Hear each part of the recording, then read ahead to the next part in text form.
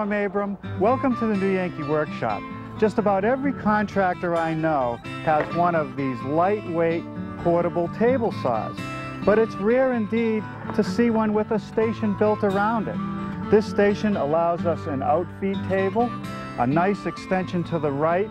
We've built an auxiliary fence to rip those wide pieces, and we have a simple portable way to bring the station up to a comfortable working height. I'll show you how to build our table saw station next, right here in the New Yankee Workshop. The New Yankee Workshop features the craftsmanship of Norm Abram. I can't tell you enough how handy these sawhorses are, both here in the workshop and out on the job site. These were built about 10 years ago, and they're still as good today as the day they were built, even though they spend a lot of time outdoors. The design comes from my father, who built dozens of these sawhorses while he was in the construction business. They're light and they're simple. Now we're going to need a couple fresh ones to support our table saw and the surrounding station. The design for the sawhorses and our station is in a measured drawing, and you'll hear more about that before the program ends. Now I want to start with the sawhorses. So I have to cut a couple pieces of 2x6 for the top. But before we use any power tools, let's talk about shop safety. Be sure to read, understand, and follow all the safety rules that come with your power tools. Knowing how to use your power tools properly will greatly reduce the risk of personal injury. And remember this, there is no more important safety rule than to wear these safety glasses. And what I'm going to do is square up the end of the 2x6 and cut a couple pieces 3 feet long. Now I want to take that 2x6 and bevel the edges at 15 degrees to give me the flare of the legs. So I just come to my table saw, set it to 15, and then slide my fence over so that it's right at the corner of the 2x6, and we'll run it through. With the saw still at 15 degrees, I'm using my miter gauge to cross-cut the legs. How many times have you seen sawhorses made where the legs are cut square? This is a refinement that allows me to have full bearing surface at the floor and a nice flush top. Next, I want to make these gussets. They not only provide support for the top piece, but they tie the legs together. So I've taken a piece of 3/4 inch plywood and ripped it to 8 inches wide. Over at the table saw, I've now set my bevel gauge at 15 degrees, and I'll make the first cut. With that cut made, I can flip the piece over so that I'll get the opposite bevel, measure along the top edge, 7 inches, take my bevel gauge, which I've also set at 15 degrees, transfer a mark to the front edge, and make the next cut.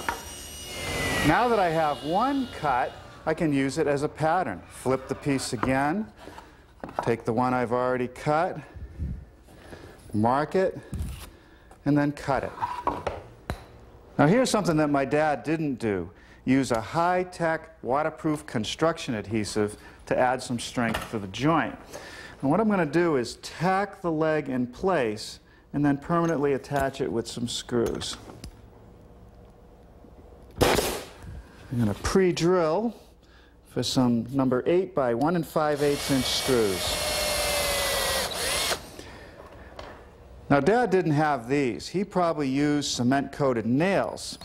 I'm using galvanized deck screws. Okay, now we'll put the gussets on the inside first. Once again, a little bead of construction adhesive to strengthen the joint. And we'll attach them with some screws. Okay, that's one. Now we'll assemble the next one. The saw and the surrounding extensions are going to sit on a framework which sits on our sawhorses. To join the pieces of 2x4 together, I'm going to make some half-lap joints. So I've set up the table saw with my dado head cutter. I'm going to use my miter gauge and the fence as a guide. Now I've set the fence so that it matches the width of the 2x4s, and the height of the blade is exactly half the thickness. Now that takes care of the corner intersections. I have one more dado to make right here in the middle for this cross piece. And for that, I have to slide my guide fence out of the way. And I've put some indicator marks to show me where I have to push the piece through. These lap joints go together with a little bit more of that construction adhesive and some 1 1/4 inch screws.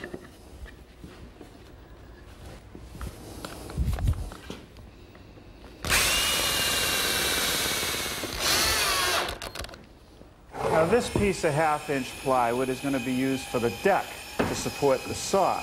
I've cross-cut it here, but I'll rip it at my table saw. I've just plowed out a dado in that piece of plywood for the platform, and that's going to be for one of the vertical members. A little bit of carpenter's glue on top of that frame, and set the plywood in place and tack it down with some 1 1/4 inch brads.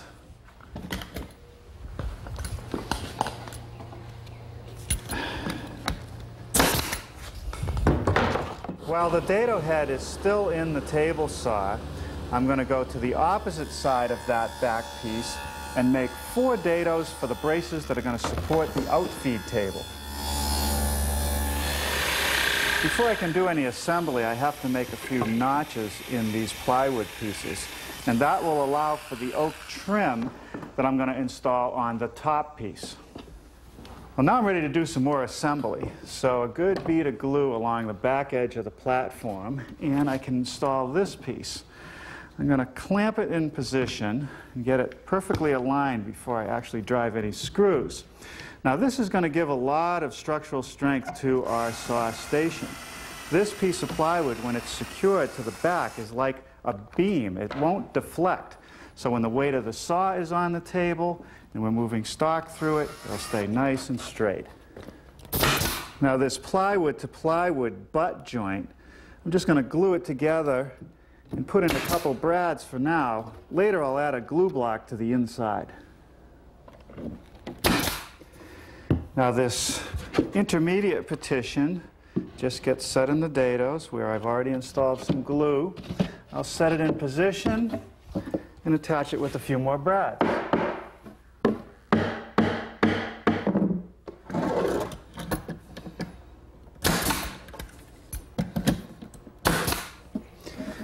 Now I can install the glue block to reinforce that corner.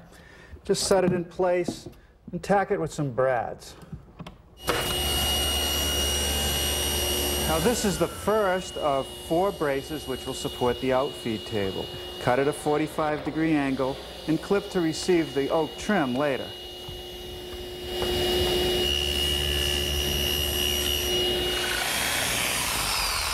A couple of the outfeed table braces need a notch, and that's so our fence system will clear it. A little glue in the dado for the brace. And I slip it into the slot, and I want to have it down a 1/2 inch from the top, so I've made this little gauge block. And when that's flush, I can nail it from the inside with some 1-inch brads. The top for our saw station is made out of 3/4 inch thick melamine, and I picked this up at my plywood supply house. It's particle board that has a thermally fused medium density laminate on it. It's slippery, so the material will slide over it easily, and it's pretty tough. Now the first thing that I have to do is make some dados on the underside to catch these 2 cross partitions and the back piece. So I've set up my stacked dado head cutter in the table saw, and I'll run the back groove first. Now a couple cuts to remove the part of the melamine where the saw fits in. Here I have the top upside down, and I've laid out the slot for that auxiliary fence that's made with the pipe clamp. I'm going to use my circular saw to make the cut, but to get a nice straight cut, I've clamped a straight edge in place, and I'm simply going to plunge the saw through and go from mark to mark. Now I'll readjust the straight edge and make the second cut.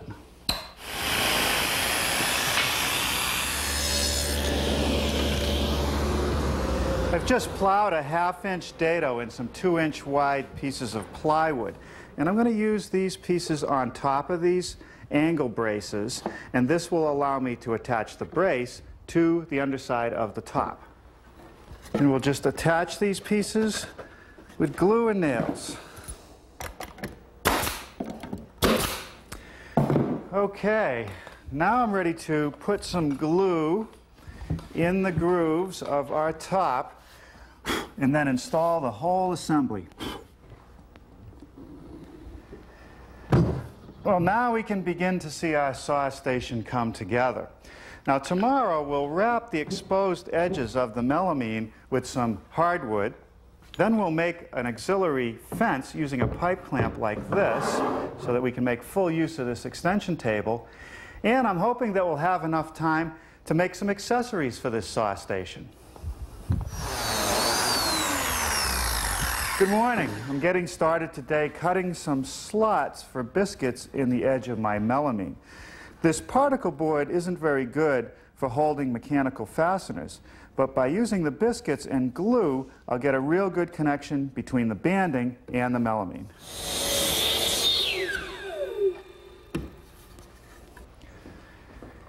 Here at the front edge of the saw, I have a square cut where the table saw is and a miter at the corner.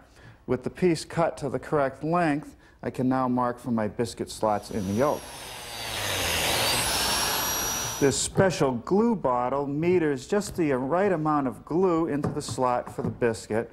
Then I'm going to run an additional bead to give it some more bonding surface to the edge of that melamine.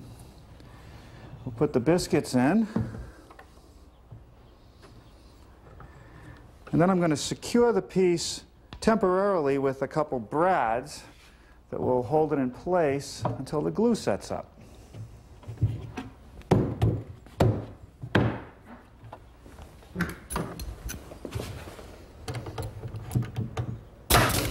Now we'll repeat that process all the way around the perimeter of our saw station.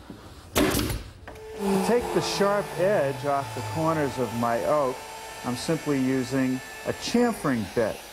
And after I finish the oak, I'm going to chamfer the top edge of this opening for our rip fence so that the melamine won't chip. The next step is to provide a slot for this miter gauge. It won't be able to slide through the front extension unless I have the slot. So what I'm doing is taking a straight edge clamp, setting it the right offset, the distance between the edge of my router bit and the edge of the base, to create a slot for that miter gauge. That's good. Now I can route the other one. What I'm doing here is mixing up some 2-part epoxy. It's a 5-minute quick setting epoxy.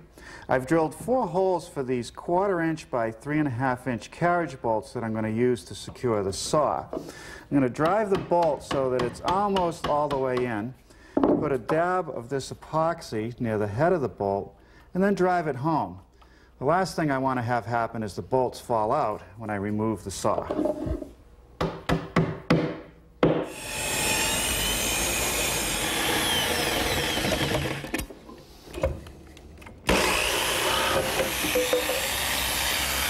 Okay, now that hole will allow the sawdust to fall out from under the saw. This little notch is to give clearance for the factory-made fence that comes with this saw. Now, let me show you how that notch works with this rip fence. It allows me to slide the fence over so that it's just about at the edge of the table. It maximizes this fence. With that done, I can now build the auxiliary fence, and that's what this slot's for. The first element of the fence are 3 little blocks, and I'm just going to tack them together because I want to drill a hole through all 3 at the same time for the pipe.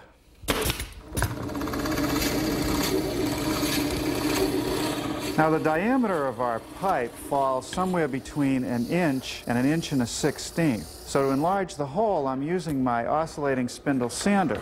Okay, that's going to do it. Using my stacked dado head cutter with a sacrificial fence, I've taken these 2 pieces of melamine, which are the sides of our auxiliary fence, and made a rabbet on the end. And that's so that I can receive those little blocks that I just made. Well, let's try out our saw station to rip a piece for the top of that fence. While the dado is still in the table saw, I've taken a scrap of that top piece of plywood and made a rabbet in each edge. And that's going to sit over the melamine sides, tying the fence together. That fits good, so now I can run the actual piece. Well, now I'm ready for a little assembly. Glue in the rabbet and in the dado at the center. And I just set the blocks flush with the bottom edge. And the trick here is I don't want to distort this as I put it together. I want all the pieces to stay straight and not twisted. Now the other side. Okay. Now before I actually pin it through the end, I'm going to just put a clamp on it to make sure it's pulled together tightly.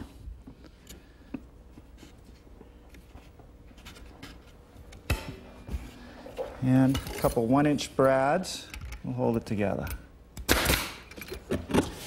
Okay, now I can flip it over, take the cap piece, put a nice bead of glue in that rabbet, and then we'll nail that to the top with some brads. The clamp we're using for the fence we've had around the shop for many years. The orange ends you can find at any good woodworking store. The black iron pipe you get if you happen to have a friend who's a plumber. Now, the two parts come off on the ends. This one is the adjustable end of the clamp, and this end is actually threaded onto the pipe. So once that's been threaded on snugly, we can slide the clamp through our jig, or our fence, and then just set the adjustable end on. Now we can bring it over to the saw station and set it in place. Drop it over the edge and into that slot, and then snug it up. Now you can see that it easily slides back and forth, and to secure it, you just tighten down on this screw. And as you can see, that's not going anywhere. Now the only problem that I have is that as I move it, sometimes this end wants to flip around. So I'm going to secure the pipe so that won't happen. At the middle cross piece of plywood, I'm going to drill a hole through and then put a screw in. Now that takes care of the hole through the wood and a small hole through the pipe.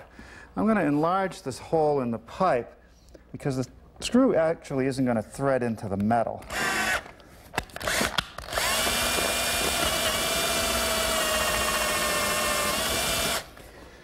Okay, now I can slide it back into position, get a screw, and it just acts like a pin, stopping it from spinning. That'll do it.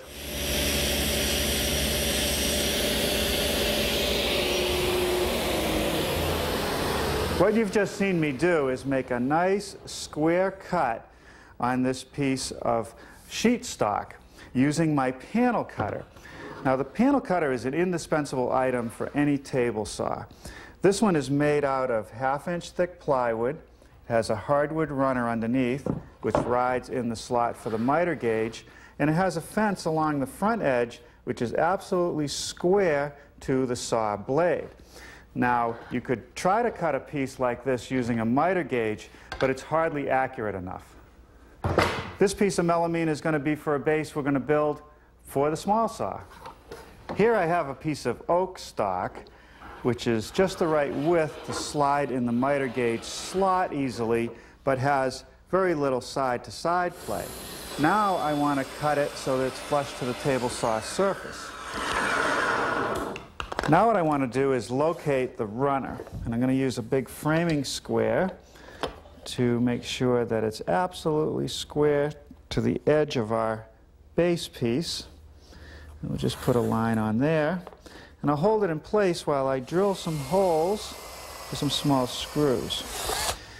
Okay, now I'm going to put a little bead of glue down and secure one end of the guide in that pre-drilled hole. Now with one end secure, I can now check it again for squareness and drill the rest of the holes.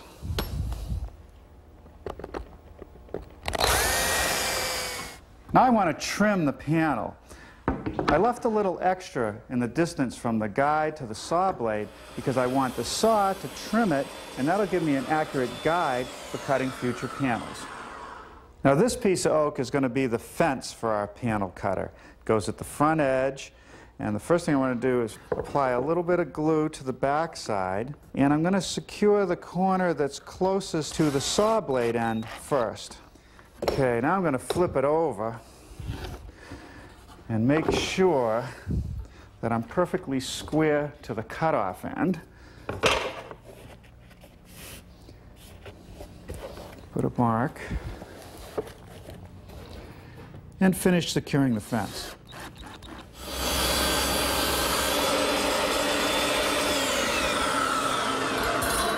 Okay, let's see how square that cut is.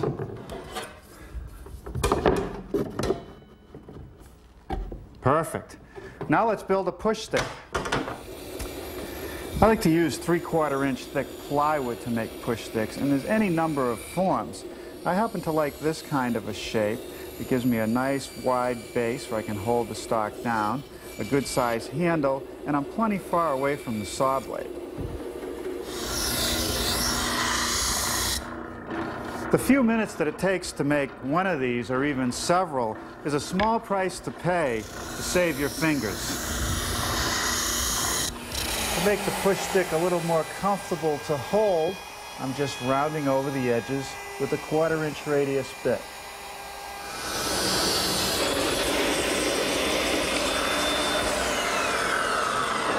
Okay, that's perfect. Now there's one more thing I want to make.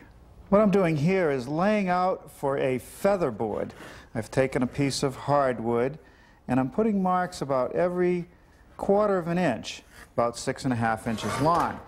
Now what I want to do, before I cut along those lines, I want to take my miter gauge and cut the end at a 30-degree bevel.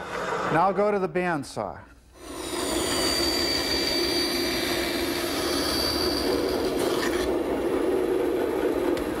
Now here's where a featherboard comes in real handy when I want to make grooves in the edge of stock. I've set up a stacked dado head cutter, and what the featherboard does is it keeps the stock tightly up against the fence. And one thing that I like to do is after I make the first pass, I turn the piece around and make a second pass, which makes sure that the groove is perfectly centered. The other thing that happens is the featherboard prevents any possibility of kickback. And as I push the piece through, you can actually see the feathers move. Well, now I'm going to put some casters on this end, and that'll allow me to stand the unit up on end to roll it around and store it. Now when the saw station is not needed for production or out on the job site, just stores up against the wall with the sawhorses right in front of it. Doesn't take up very much space. You know, I'm really glad that I built this project. I've been meaning to build one of these for years.